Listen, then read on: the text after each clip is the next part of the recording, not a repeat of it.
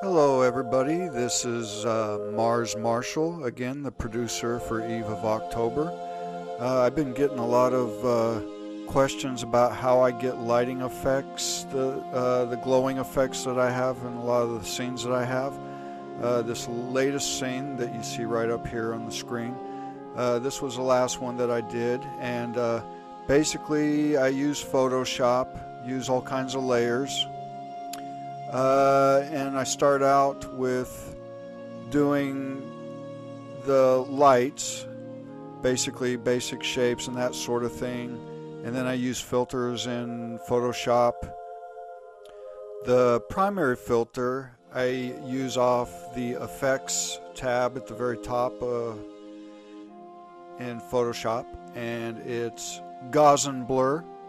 That's the one that I use mostly. So let's get started. Let me pull this up real quick. And excuse me, I'm going to have to fumble around a little bit.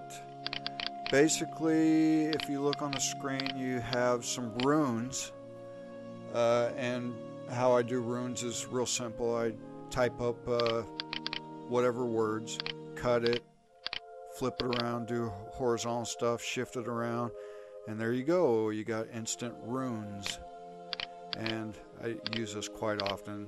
I got tired of hand drawing runes and that sort of thing, trying to come up with something spiffy, and I knew that most of the time people don't know what they mean anyhow, so I just kind of create them. Basically what we have here is solid red text, and I reproduce that. I use Gaussian Blur. You can see I got a blurring effect going on there.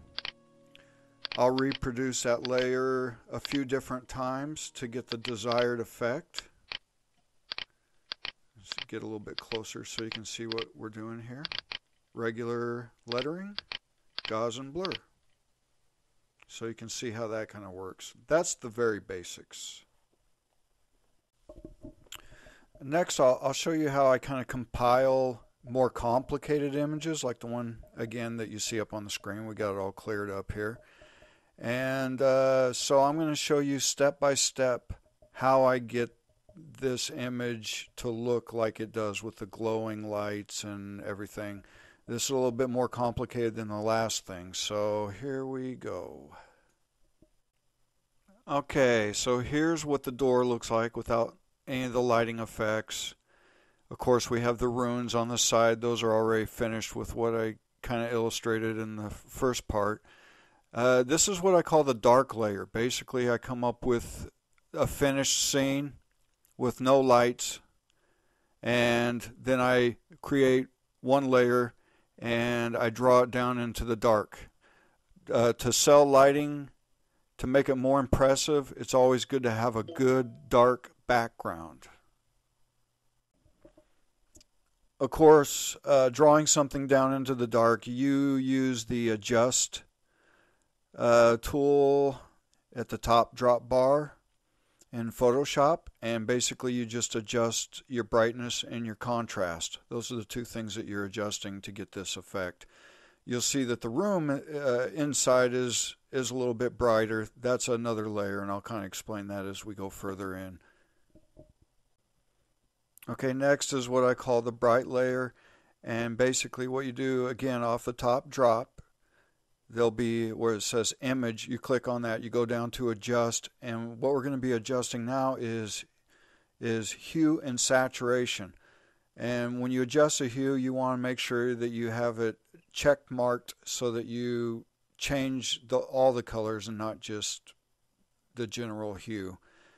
And usually I crank up the saturation and make it as bright as I can, and that's how we come up with this image here. So basically right now you have two layers. You have your dark layer and you have your bright layer. Dark layer and bright layer. The dark layer is over the top of the bright layer, and so I click onto my erase tool and start erasing the dark layer, and you see the bright layer underneath coming through, and it kind of gives you a nice bright thing. I'm kind of messing around here to kind of demonstrate. But of course you want to be a little bit more careful, more detailed of how you want to do it. I'll kind of demonstrate that here in a sec. That's what the ending image looks like. Basically, the next move I would take, let's click back here to the dark layer. My lasso tool, indicate where the light is moving. Alright, let's pull up the original image again. Okay, and of course I did a lot more in the finished image. You see the lights going around the inside of the door. Always use white when you're trying to do things that are really bright and impressive. And you know, go ahead and erase around the edge of the door like I did here on your dark layer to kind of brighten it up. I also added another layer for the force field there, and I'll kind of show that layer here in a bit. But yeah, so that's basically what you do. You use Gaussian Blur, and of course you want to draw your lights out whatever shape they are, like the shape of a light bulb or rectangular like I have here going around the door. Nice solid white shape. You want to keep that on a layer by itself, not even touched, not even any Gaussian Blur on it. And then you want to copy the light again, except on the next layers you're going to use Gaussian Blur. And usually I just duplicate the layers to get the desired effect. You could actually mess around with Gaussian Blur and adjust the sidebar till it looks about right. But I found that usually copying a couple layers makes it a little bit easier to kind of look at it and gauge it. Just a personal preference. The next few things that I'll be showing you here is just to kind of give you an idea how I've broken down this general scene. Okay, the first image I'm going to show you is the inside of the cell. Nothing too fancy. Put a little bench in there, a couple little shapes on the walls. It doesn't have to be anything too fancy since, you know, it's kind of in the background. And this I kind of drew out after the fact, and then I moved it into the back layer, and then I cut a hole through the door so that you could see this. Next I'll show you the field layer, force field layer. Okay, here's your force field layer. I drew a grid pattern. Basically adjusted the opacity to make it transparent so that you could see through it, and put a little bit of perspective on it to fit the next layer. And that layer again is the dark layer. But you can see now with the force field in the background, it's all starting to kind of come together. And lights on. There you have it. That is the finished product. I'm going to go ahead and throw up the scene so you can see how it works in the film.